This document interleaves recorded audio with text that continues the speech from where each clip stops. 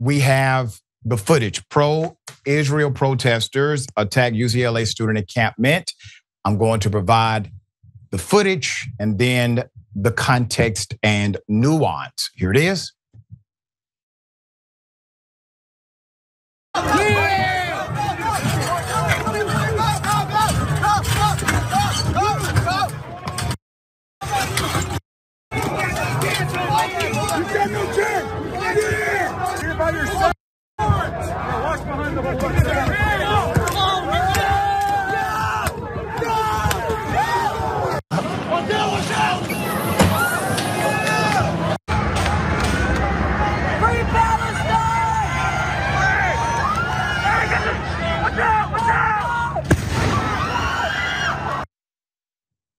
The story has a lot of twists and turns.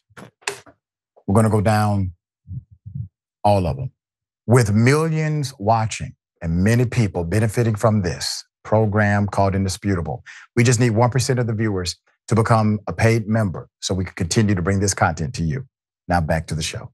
Violence broke out early Wednesday. This was at a pro-Palestinian encampment at UCLA. This was hours after the university declared that the camp, quote, is unlawful and violates university policy, end quote. These guys don't learn, do they?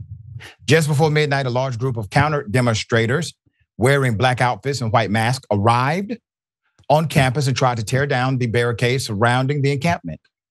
Campers, some holding lumber and wearing goggles and helmets, rallied and defended the encampment's perimeter. Video show fireworks being set off and at least one being thrown into the camp over the next few hours. Counter demonstrators threw objects including wood and metal barrier at a metal barrier and at the camp and those inside. With fights repeatedly breaking out. The violence is the worst on campus since counter protesters who support Israel set up a dueling area near where the protesters were camping. Some tried to force their way into the camp, and the pro-Palestinian side used pepper spray to defend themselves. One representative of the camp said the counter-protesters repeatedly pushed over the barricades that outlined the boundaries of the encampment. As some campers said, they were hit by substance they thought was pepper spray. Some people in the camp were being treated for eye irritation and other wounds. The extent of the injuries was unclear, though the Times saw several people who were bleeding and needed medical attention. A group of security guards could be seen observing the clash, but did not move to stop them. Here it is.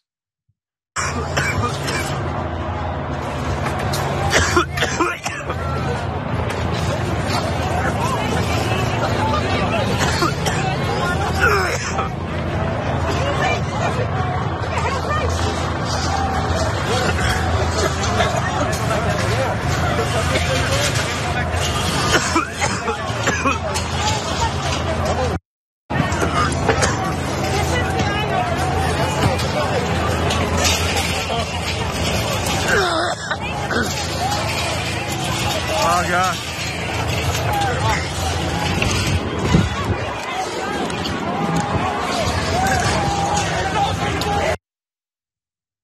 Sad, isn't it? Let me tell you what else is sad. You go to a place where your moral compass transcends the narrative that they gave you. You look at the narrative, you say, this narrative does not make sense to me. Explain the narrative. Why does it make sense to Biden? Why does it make sense to Netanyahu? Why does this policy make sense to the university? Well, you see, they have entanglements, all right?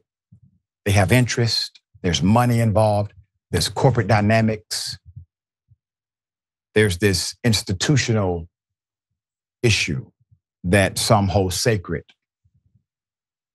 But it's important to note that while this is happening on the campus of UCLA, this tension is happening on the campus. This tension is a permeation, a reflection of the initial narrative that was transcended by many of these students. What I'm saying is, as Dr. King put it, no one can root out evil by becoming evil. No one can root out darkness by becoming darkness. The only thing that will make darkness flee is light. That is it.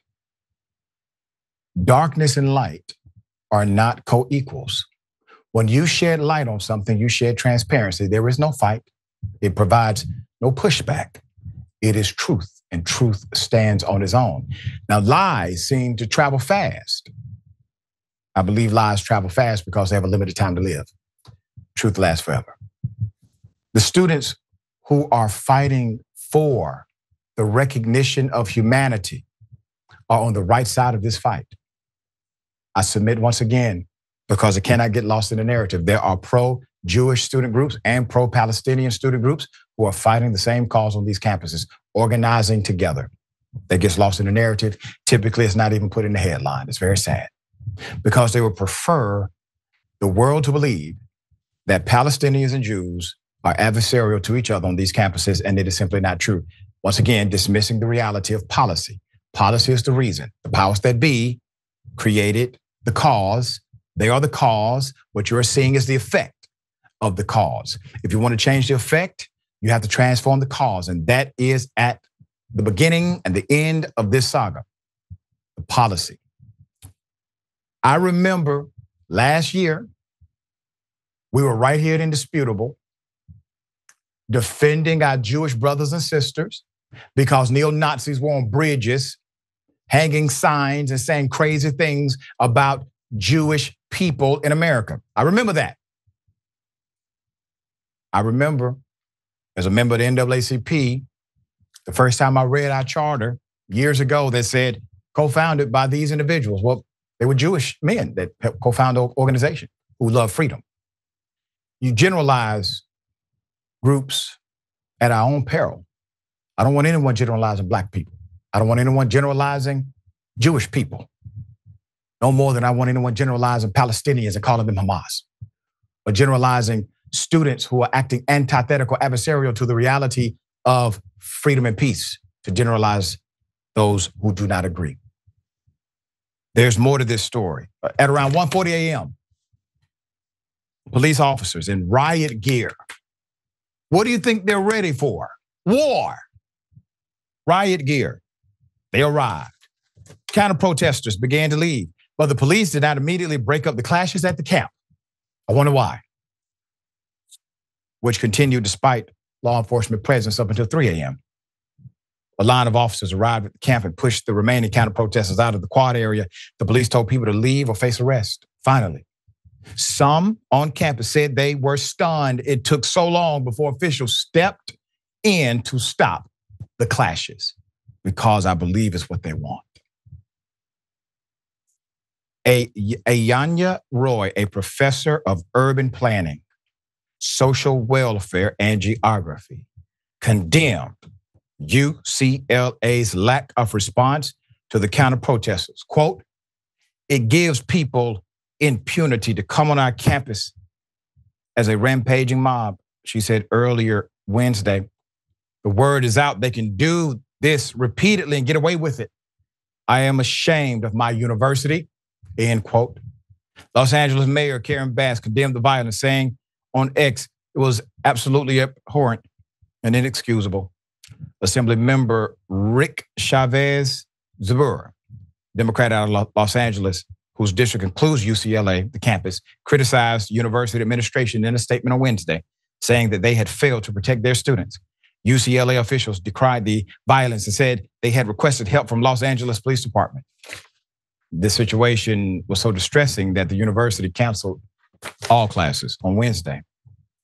So the crackdown came on the same day that U.S. House Committee investigating anti-Semitism announced UCLA Chancellor Gene Block, pictured there, would appear to testify about his campus, the campus actions to stop bias and harassment against Jewish students. The Westwood campus became the first in the University of California system to move against an encampment. Others have been set up at UC campuses at Berkeley, Riverside, and Irving along the colleges, universities across the nation. So keep this picture up for a moment.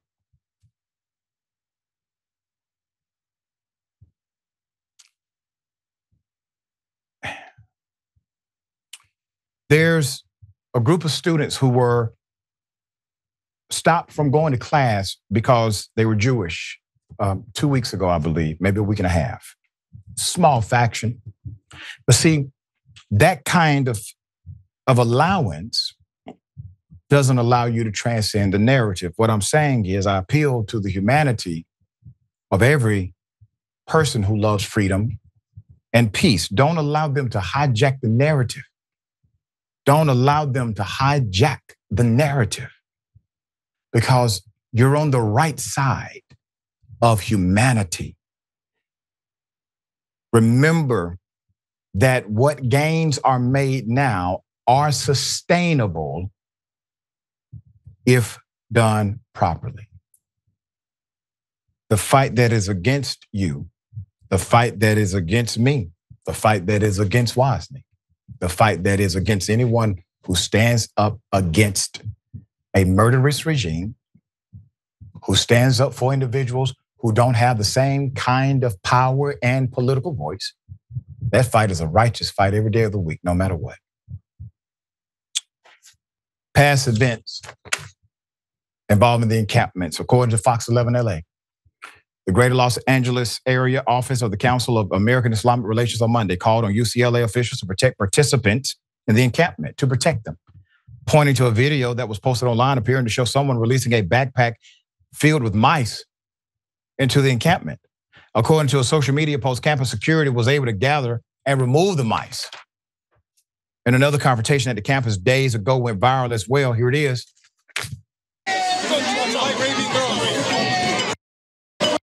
Keep it going, keep it going, keep it going. Keep it going. Do something about it. Do something about it. Do something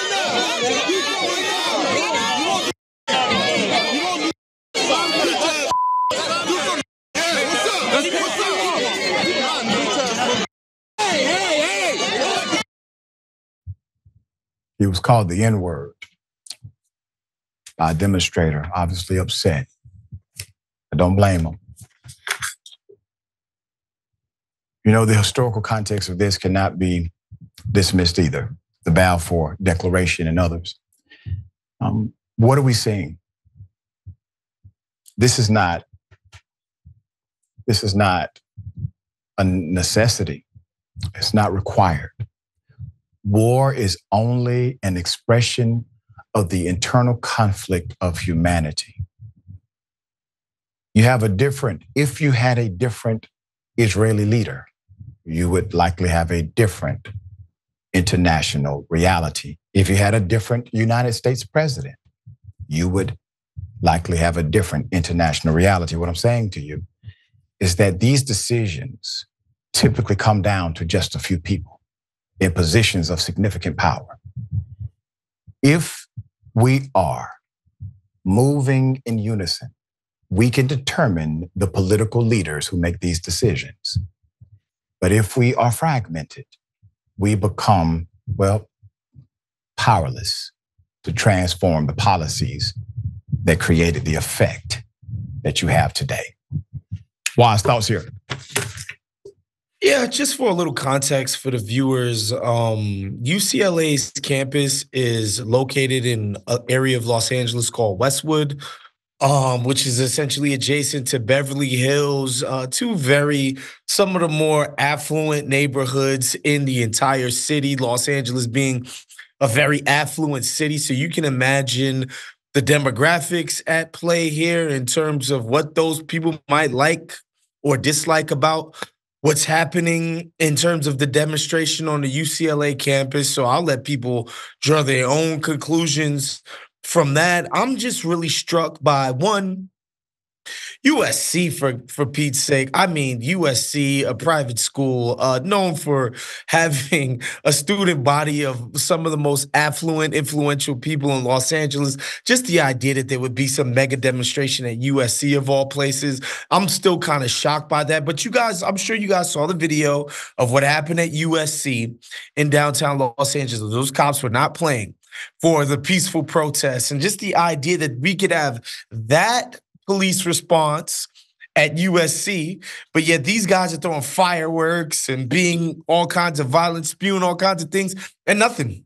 Nothing from the police to the people who actually mete out some level of violence. Again, you can draw your own conclusions from that.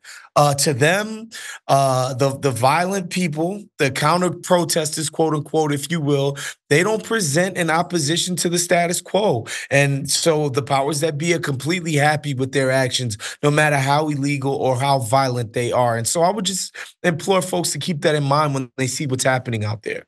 Well said. We'll bring updates. Obviously, updates are going to continue to come. No doubt.